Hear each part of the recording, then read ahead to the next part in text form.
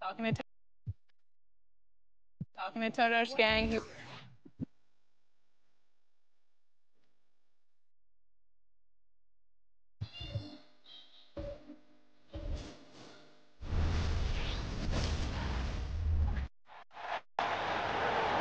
Let's meet the team. At shooting guard. Well, we got an old-fashioned matchup on our hands tonight, Grant. Two teams who deploy impactful big men. Yeah, B.A., and in a league where perimeter play so often is the deciding factor, tonight I expect this to be a slugfest inside. So let's take a look at the Chicago Bulls starting lineup. Nikola Vucevic is out there with DeMar DeRozan. Then it's Kobe White. Then there's Zach LaVine. And it's Caruso in the shooting guard. DeRozan. The Lakers with a rebound. James with the ball. He's picked up by LaVine. Oh, and he got fouled on his way up. He'll head to the line to shoot two. That's his first. It's on Zach LaVine.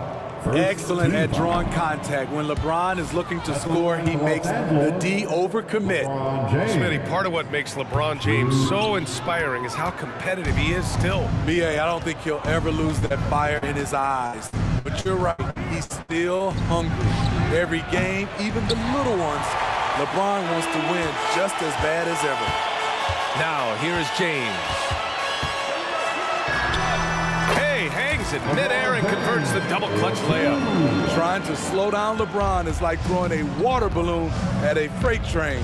The contact simply doesn't bother him. And there's the call on Rui Hachimura.